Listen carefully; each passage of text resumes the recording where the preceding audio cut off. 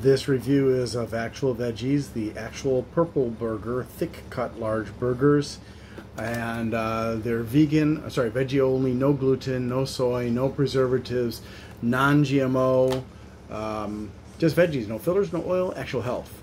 Well, that's debatable since it is a processed food, but it has nothing but veggies in here, and spices, and a lemon, and some lemon. Okay, so let's see here.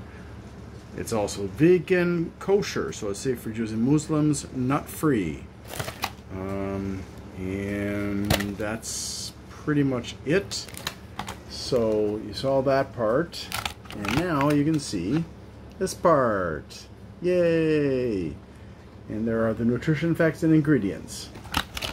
Now, the burger, I'll show you, they look like this. Really funny looking. One burger has 180 calories in it, and it has 1 gram of fat, no cholesterol, 320 milligrams of sodium, 36 grams of carbs, of which 10 are dietary fibers, so that's pretty good, 4 grams of sugars that are not added, and 7 grams of protein. It also has, let's see, calcium, iron, potassium, vitamin A, thiamine, vitamin B6, and magnesium in it.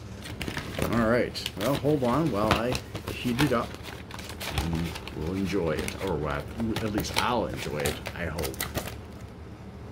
Okay, I just finished cooking it. Oh, my stove sucks. It took me so long. It should have been like 10 minutes, and it took me almost an hour because my stove sucks.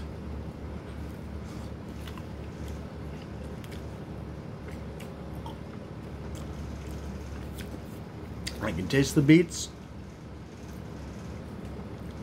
Honestly, I can't taste the beets very strongly. It's a pretty mild flavor, and honestly, the patty doesn't have much flavor at all. It's very, very mild.